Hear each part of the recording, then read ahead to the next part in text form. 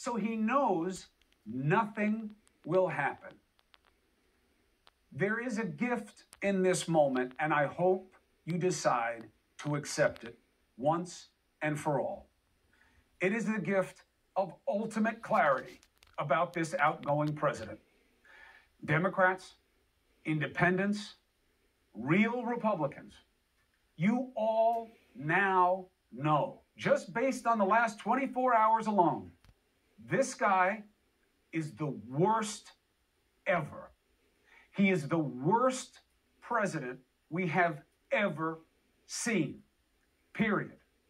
He has not only proven to be incompetent, but he is indeed truly inhumane. He has denied the hungry.